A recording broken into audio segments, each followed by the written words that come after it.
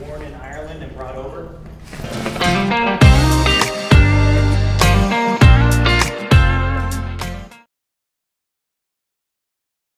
And that's important to understand. If you guys see a canine car, you guys read that sign because the dog may be in there and you don't know if it's Jester or if it's one of our apprehension dogs, which are very protective of their car, of their vehicle, and of their handler. So don't approach police cars that have canine markings on it. Stay back. And likewise, if you see a canine dog, don't just walk up and want to pet the dog. Always make sure you ask.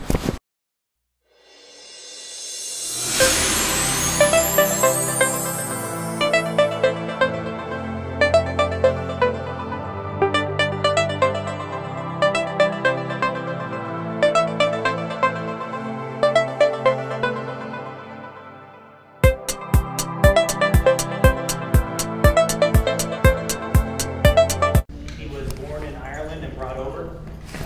He's got hundreds of hours of training under his belt, and him and I together have hundreds more. He is trained in the detection of the odor of narcotics, specifically methamphetamine, cocaine, and heroin.